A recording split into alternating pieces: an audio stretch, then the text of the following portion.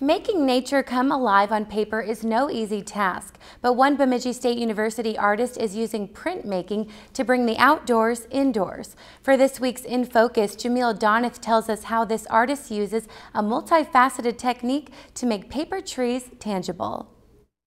Very natural shapes to the papers. It might just be paper, but for printmaking artist Karl, it's a tangible way to get in touch with nature. Everything is just natural pieces, like natural material. The Bemidji State University Seniors Art Show, Tangible Evidence, shows off her skills in making the many tricky techniques of printmaking effortless. This one is only wood glue. Like, I've drawn my design in wood glue and I tried to build it up enough so that it left that enough to emboss the paper. Printmaking is a process that transfers an impression from one form onto another, like paper. But while Karl calls her art style simple, it's easy to get lost in the variety of ways to create this carefree effect. There's colorgraph, model printing, relief reductions. This printmaker is also a jewelry artist, a bit of a felt worker, and a paper maker. Every print in here includes my handmade paper. And if you haven't already noticed the reoccurring theme, Karl has a bit of an obsession for all things leafy and green. It's not my interest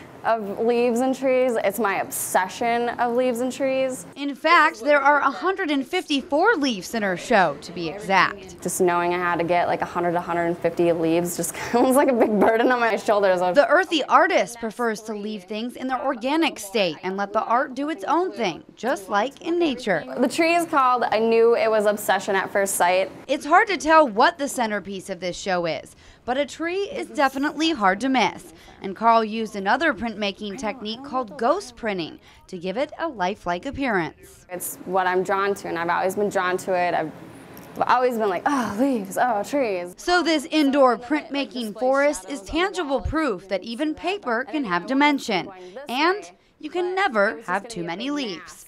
For this week's In Focus, Jamil Donith, Lakeland News. If you've enjoyed this segment of Lakeland News, please consider making a tax-deductible contribution to Lakeland Public Television.